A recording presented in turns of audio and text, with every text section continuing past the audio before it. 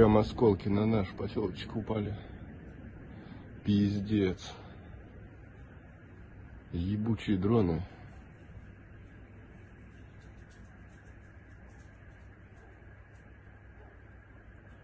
Уже 4-й, наверное.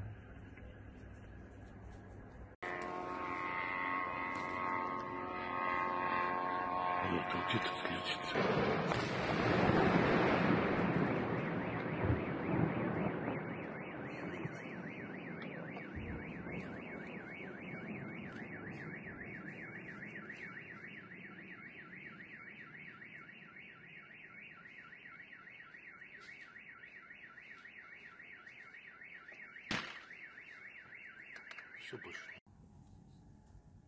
Вон взорвался.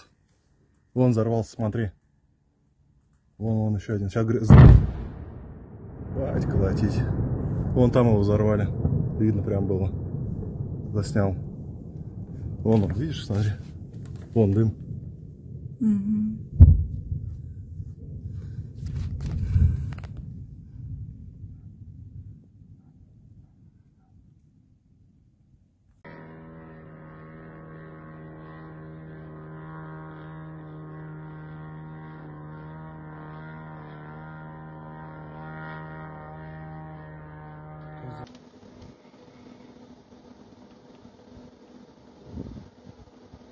Он уже чуть-чуть рассосался, конечно, но вот этот вот клубочек было еще сильнее, короче, это все вот этот вот черный дым.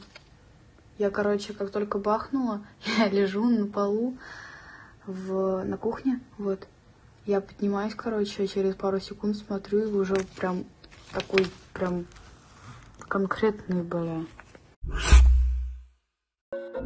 The drones of Great Britain played a key role in the advance of the Ukrainian army in the Kursk region. The Sunday Times reported this.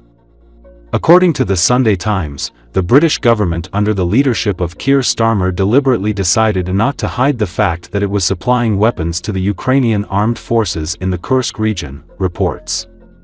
The newspaper notes that last week Starmer and Defense Secretary John Healey decided not so much to change the policy of supporting Ukraine as to change the tone and more openly recognize the degree of British involvement.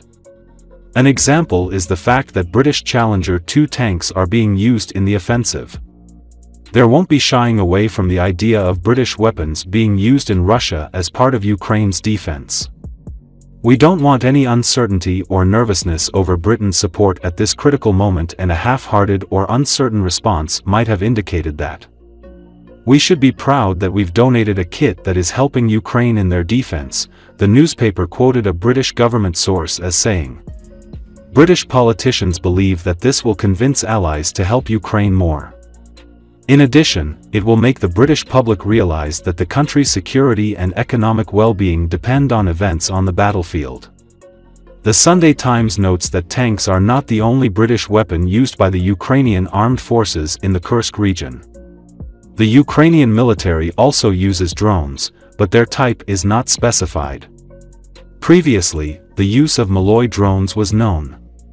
They are not combat drones but are intended to provide troops or evacuate military personnel.